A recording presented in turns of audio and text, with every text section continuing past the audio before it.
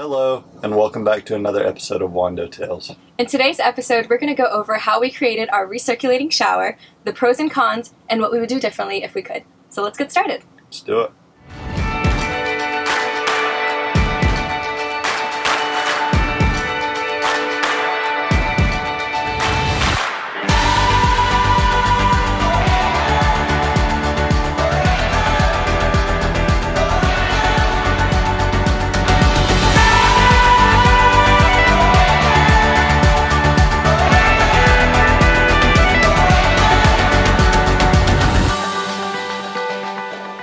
So in our tour video, a lot of you guys have been recommending if we could do a full extensive video on how we did our recirculating shower. So that's what we're doing today. Right here is where our shower is. It doesn't look like it, but this actually flips up and we're able to transform this into a little 360 nook where we shower.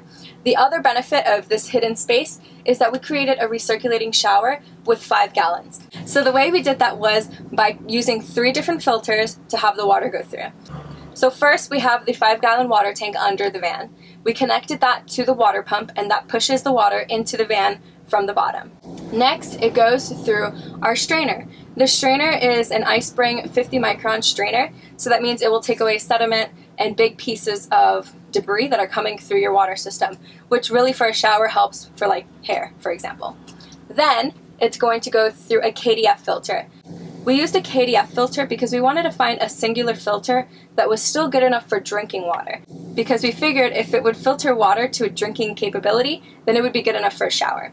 The final step, and I think this is how you can recirculate water, is by using the UV filter. Because a UV filter will take away a lot of bacteria and will get down to 0.01 micron, whereas the KDF filter only goes down to 5 micron. So this is when the UV filter is really essential for this process. If you are going to take more frequent showers, I would recommend getting the bigger UV filter, but we already decided that we weren't going to take that many showers, we just wanted it as a safeguard. So we got the smaller UV filter. And that also helps for our space because it keeps everything nice and compact. So that's literally how we do it. Let's go over the pros and cons and what we would do differently. There are some really big pros to having a shower in your van. The first is you can shower whenever you want, basically. As long as you have 5 gallons of water, you can basically shower wherever and whenever you want.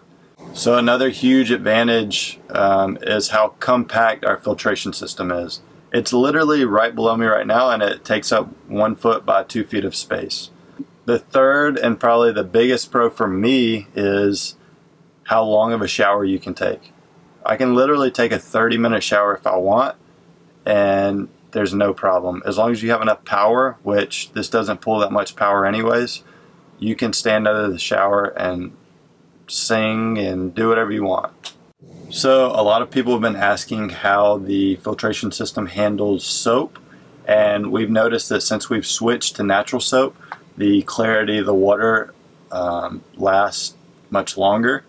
So that may be a pro or a con for you. We've just switched over to all natural shampoo, soap, face wash, the whole works basically. Now the cons. So there's always going to be cons in any situation, and for our shower in particular, the biggest con is we don't really know how to purge the system. We've cleaned it and we do keep it clean, but there's always going to be areas that we can't reach, and we knew this going into it. So we both discussed it and we figured any shower is better than no shower when you're on the road. So just the fact that we're able to shower in general is huge. So as for cleaning the system, we clean it about once a month, and we really only use the shower once a week, so it doesn't get that dirty, but we do clean the filters and clean the lines once a month. So we have yet to have to change any of the filters, but the strainer will probably last 12 to 24 months at the rate we're going, and the KDF and the UV will probably last 6 to 12 months. So we'll probably change that when we come back from our trip. Alrighty, so now let's go over some of the things that we would change if we could. Some of the things that we were going over when we were trying to figure out this SketchUp plan was how do we get it from a fresh water tank first? And that just took way too much plumbing expertise, I think, for us, so we just like skipped that process. But if we could do it differently, or if we had a plumber friend or anything, we would definitely have the water come from the freshwater tank first. Right. That way you get your first rinse with fresh water, and then that drains. Then you start the recirculating process. Then you drain that and pull from the fresh for your last rinse. That way your last rinse is the cleanest. Clean water, yeah. Yeah. So that's the only thing that I would think that I would change, is trying to figure out how to get the freshwater tank involved somehow. And we did have that kind of sketched out, but it just seemed like different valves and all of that, and just a little bit beyond our expertise.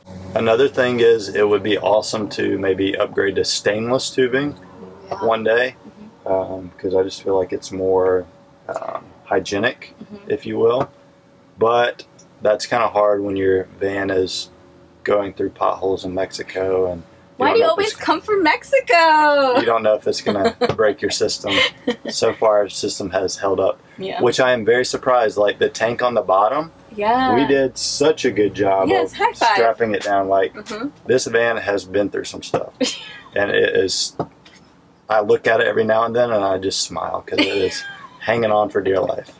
Not hanging on for dear life. It's still solid underneath there. The thing with the 5-gallon, and I would recommend, wouldn't recommend going any smaller or bigger, is going smaller. We've noticed that whenever we have only 3 gallons, it's very hard for the system to go fast enough. Right.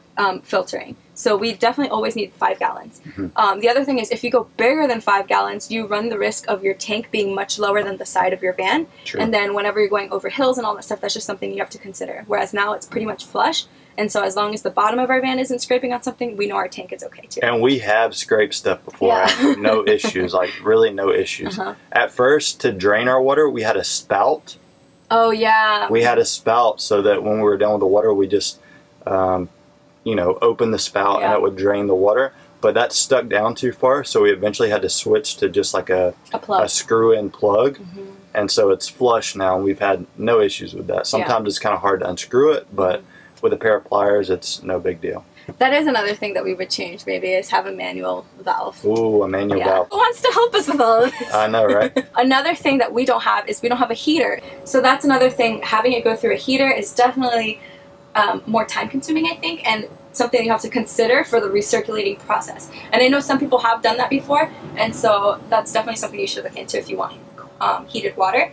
But we're in a lot of warmer climates, and when it's the winter, we'll probably shower at the gym and not the van. So that's our shower. We hope you learned something. We hope you took something from that, and you can run with it with your own system. I know a lot of people have been working on this, and it's definitely an interesting thing because you can't 100% get purified water from recirculating after you're taking dirt off of yourself. And so that's why there are bigger companies working on this to hopefully try to incorporate this into all homes around the world. But for now, we are enjoying this little system in our van on wheels. It's pretty amazing. Yeah. Honestly, to think about what we created. Yeah. Oh. I imagine when you have a baby. I know, right?